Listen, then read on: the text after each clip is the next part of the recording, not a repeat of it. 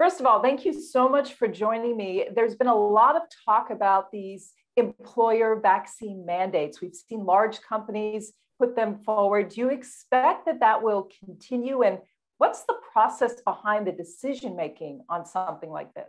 Yeah, thank you, Rhonda. It's, as you might expect, a loaded question.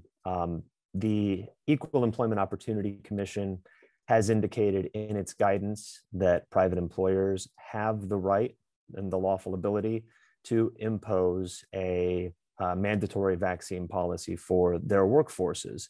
Of course, Congress has not stepped forward, neither federally or state assemblies have stepped forward and immunized employers if they would decide to impose a vaccine mandate for their workforces. So, at this point, as I've been advising my clients, you don't want to be the litmus test. You don't want to be that straw person who imposes a vaccine policy requiring employees to get vaccinated, and then be the one subject to litigation that the rest of the world is watching and waiting and seeing. But we have learned over the past several months now that certain industries, it seems to be perfectly acceptable, if not expected, such as the healthcare industries,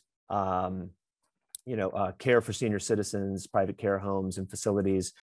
So what happens if an employee does not want to get vaccinated? Are they potentially setting themselves up to be terminated from their company?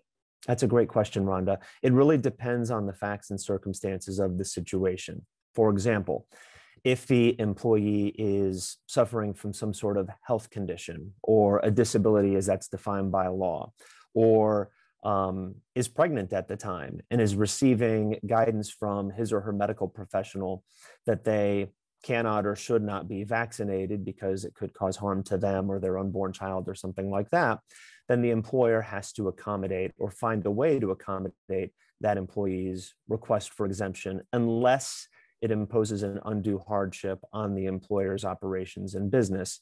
There's also an exemption for employees who have sincerely held religious beliefs, which under federal Title VII and under New Jersey state law is protected. And again, the employer may be obligated to accommodate that employee's request. But if the employee does not qualify for one of those exemptions, and the employee just simply does not want to receive the vaccination for some other personal reason, then the employer may be able to discipline or take disciplinary action against that employee, and that could lead to litigation. I assume that you would expect to see litigation will follow in the months ahead as some of this shakes out. Yeah, there has been litigation already, but again, it's been more in the industries where we expected to see early vaccine mandates, like the healthcare industry. In fact, there was a case down in Texas where an employee challenged the employer's vaccine mandate, and at least at the trial court level, the employee lost. I do expect there will be a greater wave of litigation as more and more employers step up to the plate and tackle this very difficult issue. Ben, thank you so much for your insight today. Appreciate it. Absolutely. My pleasure, Rhonda. Thanks again.